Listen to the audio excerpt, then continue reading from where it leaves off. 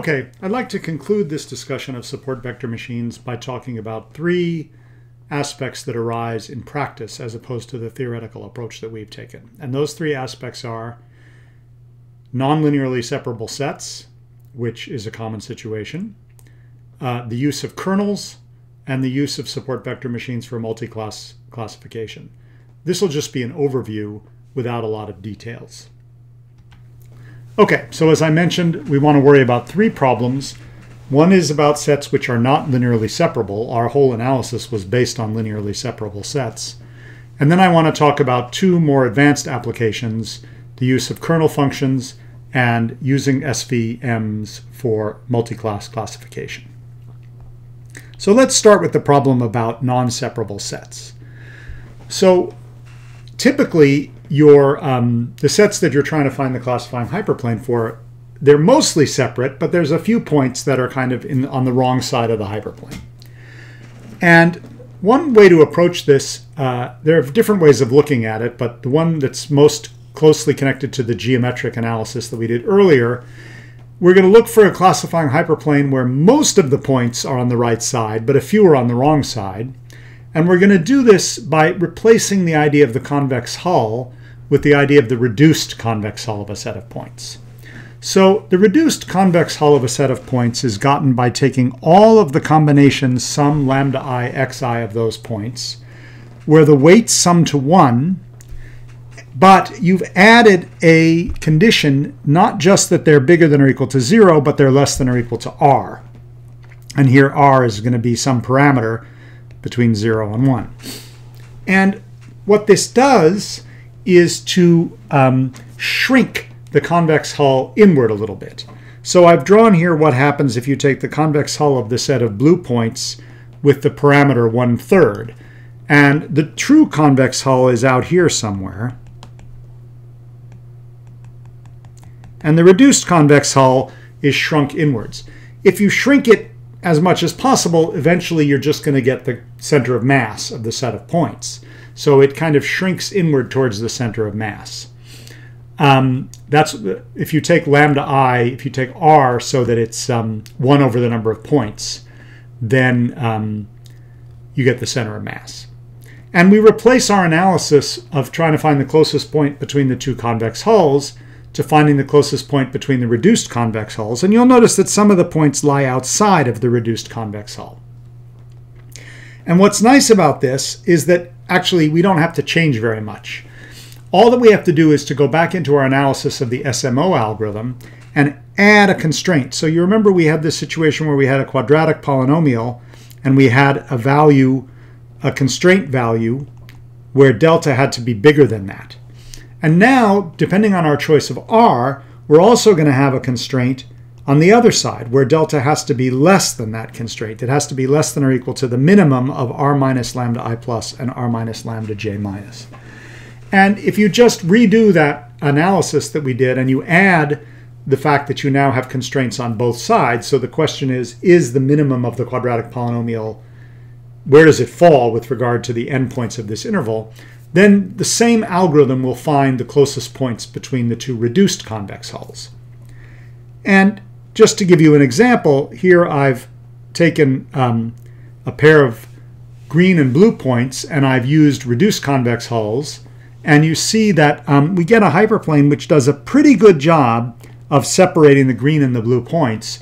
There's some blue points on the wrong side of the hyperplane, but relatively few.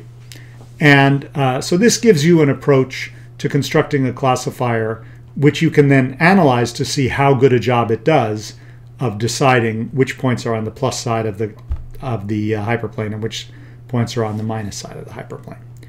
So that's a common approach to non-linearly separable sets. But there's a much more general version of support vector machines which is based on something called the kernel trick. And the kernel trick goes back to a remark that I made earlier in the discussion, where I said that the functions that we were working with were quadratic polynomials in the lambdas, and the coefficients were dot products of the various points, the positive and negative points. And throughout my analysis, we use the Euclidean dot product. But if you go back and look carefully at that analysis, you can replace that inner product by any symmetric positive semi-definite inner product. Basically, you can say that as long as it's linear, bilinear, that xi plus or minus dotted with xj plus or minus is anything you want, and you can redo the analysis. And it gets a little bit more complicated, and you have to think about things slightly differently. And so I'm not going to go into the details, but the software can do this. And one way to think about what's going on is that you're embedding the points in a high dimensional space, possibly by a nonlinear map. And then in that high dimensional space where you've done that embedding, you find a hyperplane which separates the embedded points. There are a number of commonly used kernels. Two of the most commonly used ones are a polynomial kernel, where you, one way to think about what you've done there is you take your features and you replace them by the features and the features squared and the features cubed and the features to the fourth, let's say, if you're looking for fourth degree polynomials. And that gives you a high dimensional embedding of your original points. And then you look for a separating hyperplane in this higher dimensional space, which can be interpreted as a separating curve, which is actually a polynomial. But because of the kernel trick, you can actually do this in the original dimensional space. You don't need to actually compute this embedding map. And the other commonly used kernel is called the radial basis kernel, where you arrange the distance to drop off like a normal curve between points. And you have some parameters. You have a variance parameter you can change. And this kind of kernel tends to try to, it treats points that are close together. It makes points that are a little bit farther apart, much farther apart. It spreads out some of the data and gives you yet a different approach to classification. So just to show you what this might look like, here I took just a random collection of points.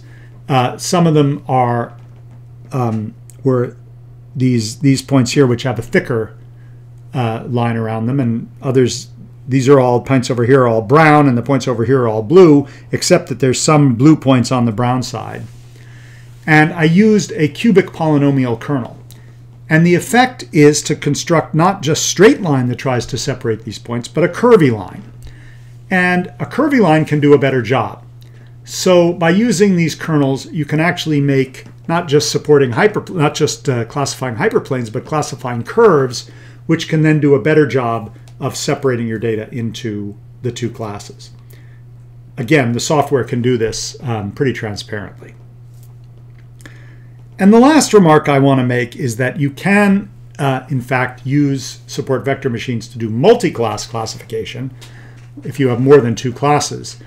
But the most common way to do this is to use what's called many against one classification. So you take one class and you put everything in another class and you reduce it to a binary classification problem, and you make a bunch of classifiers which distinguish between each pair of classes.